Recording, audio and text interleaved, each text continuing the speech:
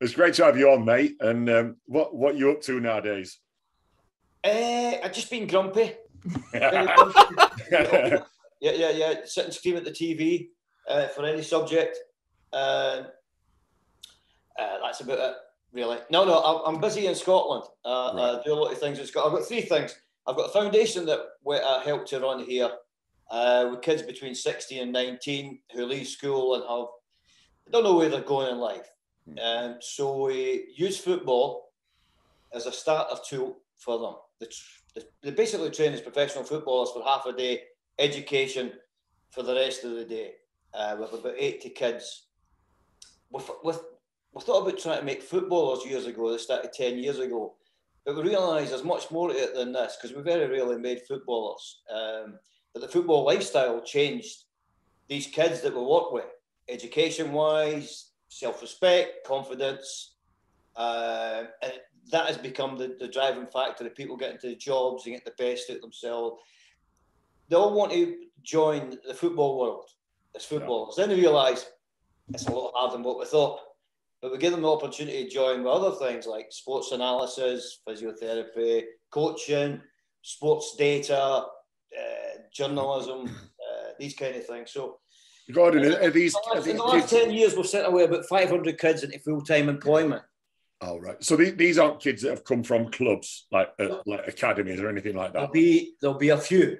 There'll be a few. Mostly they're kids who have left school. And for whatever reason, school, it didn't work out for them, for one reason or another.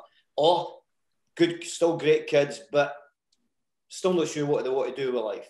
Yeah. So we put them on a path, and they pick it up from there. But the facilities, it's like a professional football club when you go and see them working. We have great coaches. Lee Casley pops in. I've got Steve Agruzovic there all the time. Kevin McDonald at Aston Villa. George Mackey, who used to be the youth team coach at Coventry. And we've got 2 kids there who have come through the system and become coaches. So do that. That's what I do. Then I go to Scotland. I work at Dundee. And I'm just finishing something off at Celtic just now. Oh, brilliant. So you're still... Excuse me. So you're still really busy, even within the game? Yeah, but it's all the good parts of the game. Yeah. It's all about developing kids, making people better. Enjoying it, watching games, passing on information, working with coaches. So it's the good side of the game, the real smashing side of the game. What was the one part of management, Gordon, if you could just pick out one single skill that you enjoyed the most? I know there's a lot that you have to lean on, but... Yeah. Was it the most single part I enjoyed about being a manager? Yeah, the single skill you enjoyed the most, whether it be nurturing someone or... Just dealing with good football people and making them better. Why do you want to stay in the game? There are all different reasons. But for me, it was to make people better. First of all, when I become a manager, it was to earn a living, keep working. Then you realise I enjoy making people better and working with people and enjoy interacting with people. And that's why, even now, there's 3 vehicles for me through the foundation, Dundee, Celtic and other things to keep working with football people. Did you find when you were manager of Scotland, was that a lot harder than what you was expecting? As in, because you're not training with people every day? No, I thought it was great. I loved it. I absolutely loved it. You have this thing that you get. You had an international goalkeeper as a manager. That you have this wonderful feeling if you win games, you've made a whole nation happy. You know, there's people in the streets come up, grannies, 80-year-old, well done, son, that was great. Thank you. So it gives you this kick, making people happy, going back to that thing about making people happy and people enjoying the game of football. The other side is you can make them disappointed as well in a big way at times. But it's I thought it was fantastic. And the good thing about international football, it's wonderful.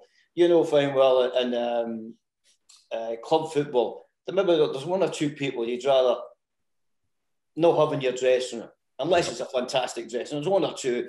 They'll be at clubs just now. There's 1 or 2 you think, well, but you can't get rid of them because on their 4 or 5 year contracts, ridiculous amounts of money.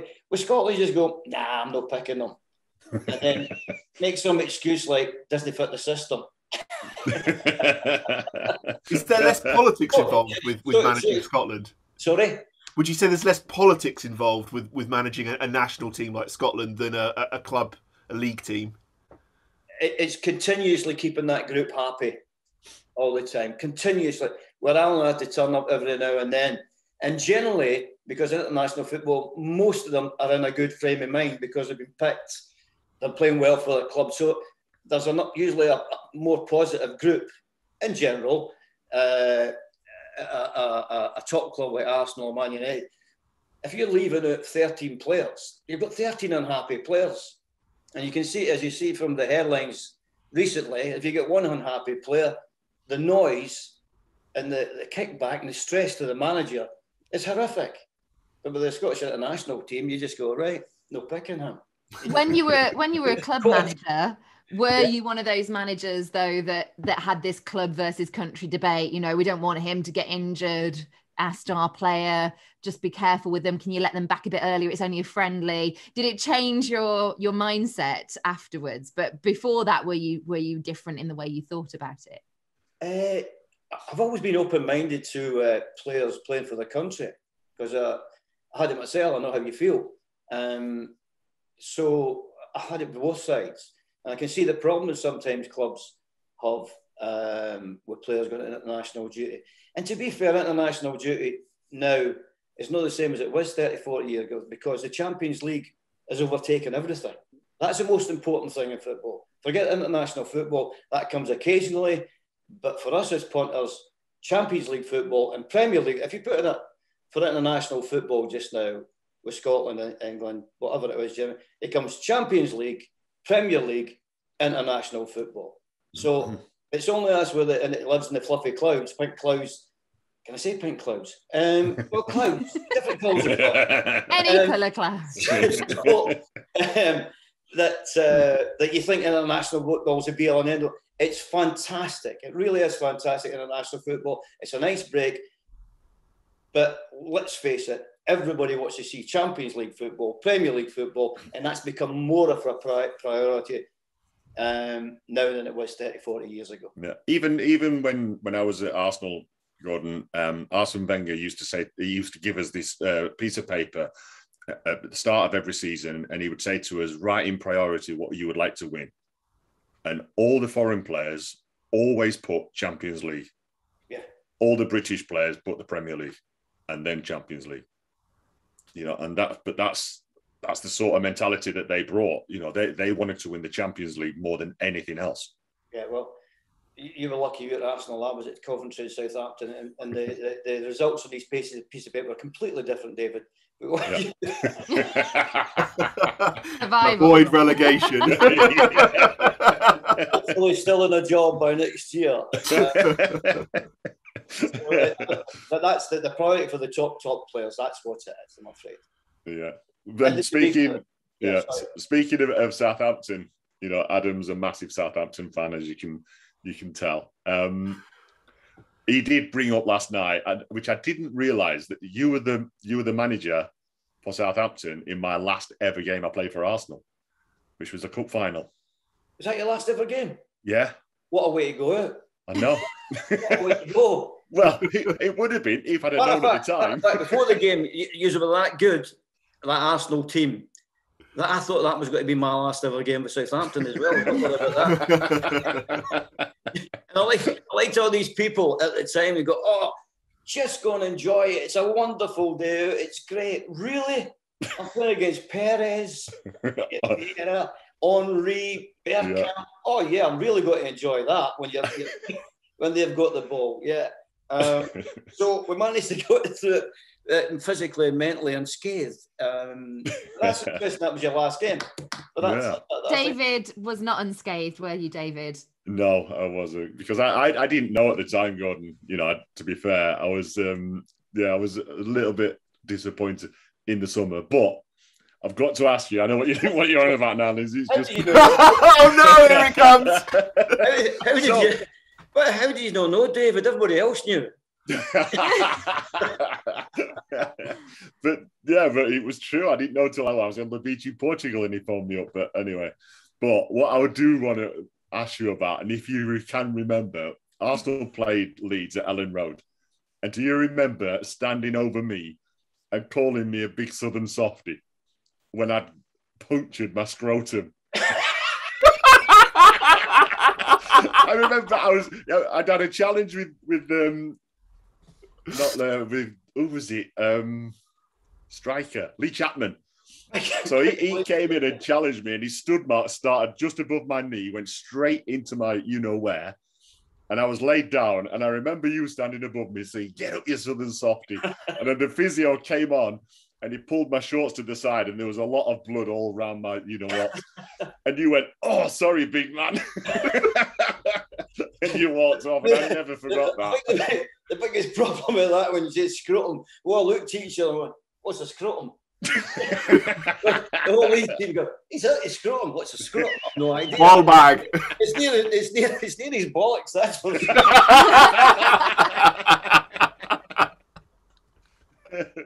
But yeah, so I remember you for Sorry, that. David. I'm very sorry. Not only that though, but you played for. I've been a Leeds fan all my life, mate, and you were in the team that actually won. Was it the last football league? Yeah, we won the what you call the championship now, and what you call the premiership now. It was a football league at the time. That was the last one before they got changed to this wonderful Premier League. And the game has come on leaps and bounds in the 30 years, but that was the last one. Yeah. Because you had John Luke in goal, didn't you? Because I took over him, and then he went to Leeds, and that was his first season. He actually won the league. So that's right. I've been lucky to play with good goalies. John was, John, a wonderful goalie, but easily the tightest man in the world. I don't know that as well. I think there's a story about the boys went to Spain. I didn't go; I was too old, but they all went, about 20 of them, and they all put in £10 each to get one of these speaker things there by the pool. Yeah. And John wouldn't put his £10 in. The boy said, "What? Why not?" He said, "Well, I'm about to listen to it."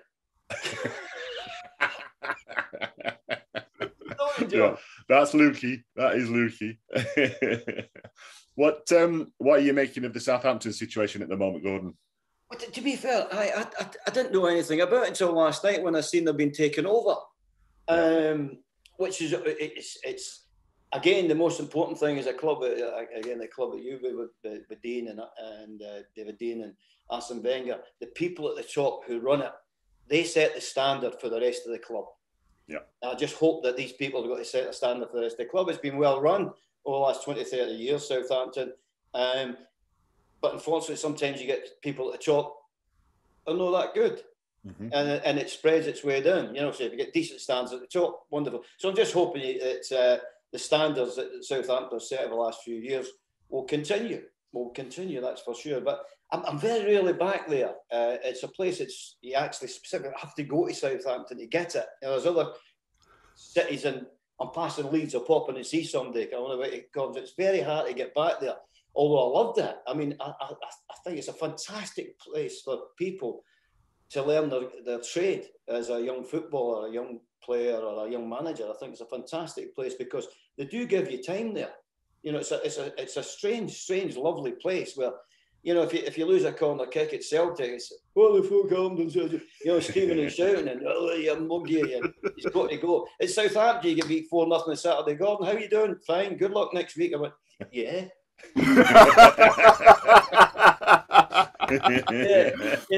It's very understanding. I think we're used to it. No, I'm so used to it. In Glasgow, Scotland, where everybody's in your face telling you what you should be doing all the time. As a team that's always sort of fought relegation and roundabouts, I think most Southampton fans probably have that sort of gallows humour, if you know what I mean. It's part of the DNA of the club. We've always kind of been fighting, so it's not so much of an issue for us. No, but it's got more realistic in the last few years. There's a continuity there that I don't think anybody shouts Southampton when you talk relegation these days. So I think that's changed the perspective of the club. years ago they might have been forced in there, you know, when you're saying who's going to get relegated. It's no Southampton anymore because they're run properly, being run properly. And that's what we're saying. I just hope this continues, the way they've been running the club. Just looking at you, at the dates, obviously you were there about 20 years ago, so you must have been the manager in charge when Letizia retired. True Saints fan talking to you about Letizia. Yeah. He's absolutely a gem of a man and a genius with a ball at his feet. I mean, an absolute genius. But I think after the first training session we had, Tiz decided that he was going to retire. He actually had to walk out the warm up.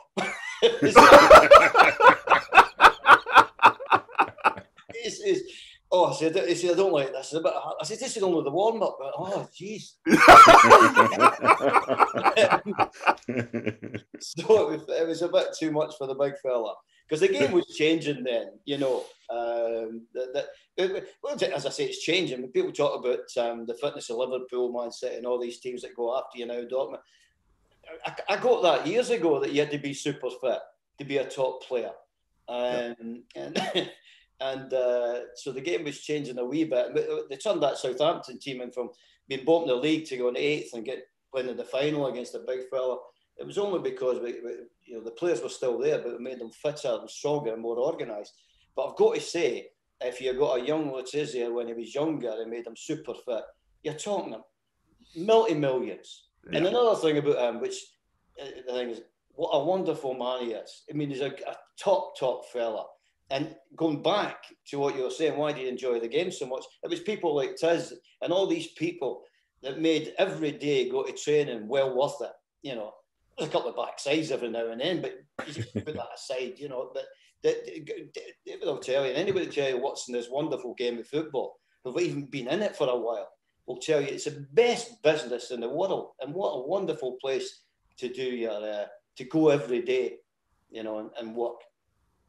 How long have you been working? I said, I've never worked in my life since a milk round in Edinburgh. And I was between 12 and 15. Since then, I've been in the football world. That's no working. Yeah. It's getting paid to do something that you absolutely love. And you get up every morning and go, let's go to the training ground and meet the lads. And I was still the same as a manager. I still had this kind of, I want to meet people. And I don't think I had a training session for laughing at anybody, you know, or laughing at myself.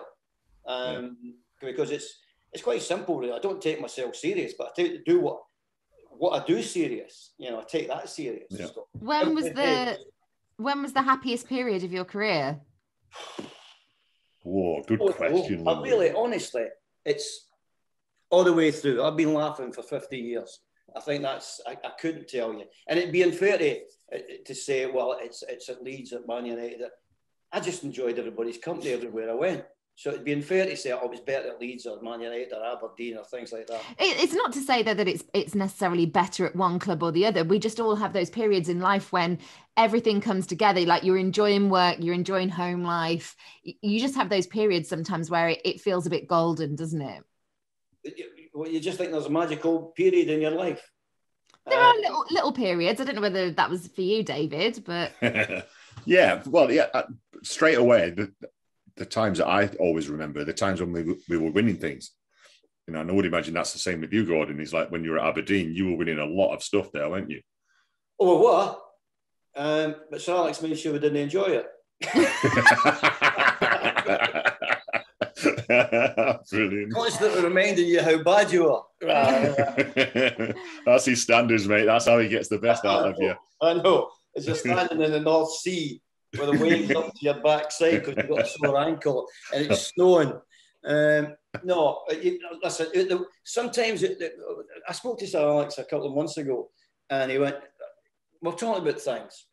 And he was talking about the day he let me go at Manchester United. It was early in the morning.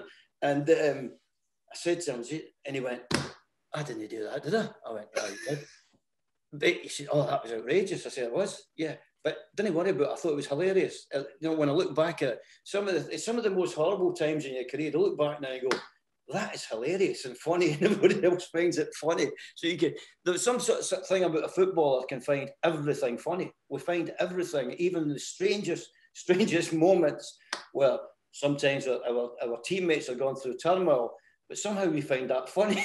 But it's the same that happens to us when we go through turmoil, like Sir Alex. I say, don't even worry about it.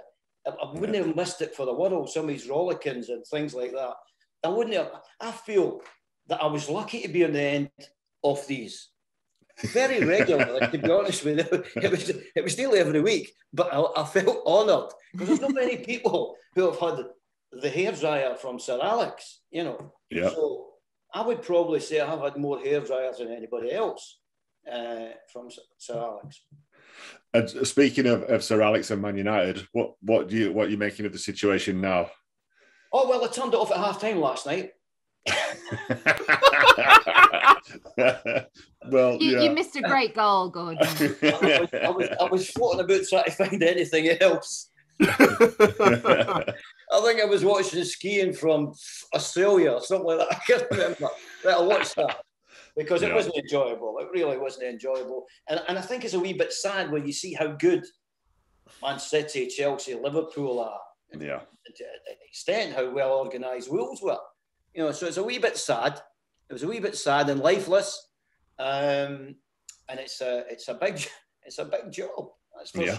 Do you have a view on this sort of German style of football, this Gegenpress that they call it? I mean, obviously there's lots of teams that employ it in subtly different ways because City still do it, but there's more possession, there's more passing. But you know, this. There's different ways of doing it. They do it a different way. They go up as a group, slowly go up as a group. It's a counter attack, but if not, they're just used to people going in and sitting in there. So they get all these people up.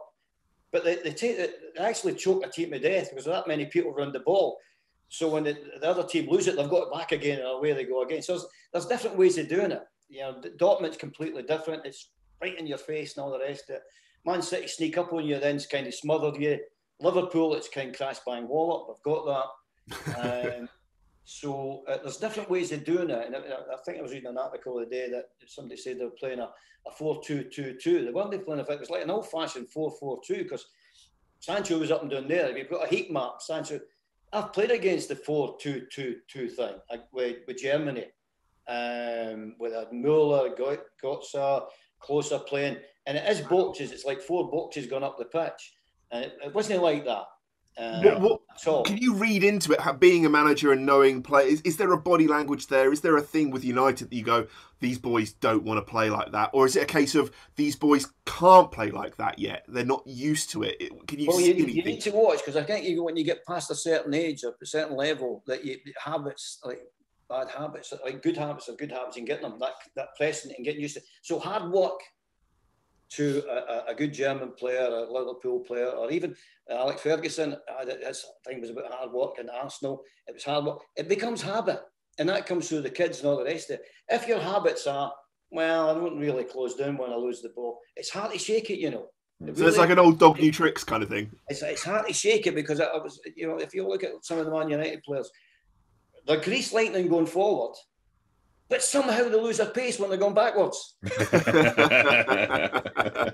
The stats don't lie, do they? You know, the stats show that they're not going that way. No so good going that way. Yeah. The modern day player can throw it on, you know, and adapt. And again, hard work is no hard work, but that's set out at the beginning of your career and hard work. Because so when later on in life, when you're still working away, it's like James Milner. Look at James Milner. Yeah. Look at James Milner. Beast of a man. Well, every youth club, every youth setup or academy should go and speak to him and get him to visit him and go, this is what I did as a kid. That's why at 36, 37, I'm still up there with it. And ask him. Don't ask any or coaches who have never played the game and all the rest of it. Ask the type of players how they're still at the top. And he'll tell you he's working harder than anybody else. And actually, his technical level has come on. And because he's so fit, he keeps his technical level through games right to the last minute. You know, as I said, he's a dream. He's a dream for any youth coach. They really should be going to visit him and bringing him into youth systems and say, this is how I did it. Yeah. Gordon, do you think that the AFCON situation is going to really affect Liverpool? I think it's affecting the whole of football just now. That's for sure, because we don't really know. Is it managers? My son is at Celtic, and sometimes you pick the team at 12 o'clock, and at 1 o'clock you have to change it. Yeah. You know, because whatever they have their last test or whatever, it really is. It's a hard moment. It's a hard moment for everybody, but it's more so for the football teams to get continuity. That's for sure. Yeah. Has it got to affect Liverpool? I think whatever's got to happen, the best team's got to win it, and it's got to be Manchester City. No matter what you're saying, I think you can probably pick holes in a couple of teams where they're no strong, but Man City seem to have got it all going on there. They've got the best group of players. It seems to be that the whole group is managed brilliantly, and as I say, going back to it, they've got the best players, and also it looks like they've got the best people as well, because to be successful, and I keep going back to it, you have to have good men round about you as well, whether you're a manager or a player or a goalkeeper. Good men round you. There's nothing better when you're in the tunnel, you turn around and go, yeah, I'm glad you're all here. And I think Man City are like that at the moment. Yeah.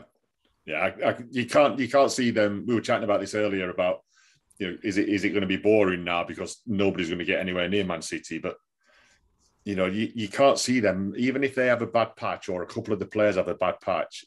The quality they've got on the bench, you can frightening. There's a front three the other night. You take another front three, put another front three on. It's just phenomenal what they've got.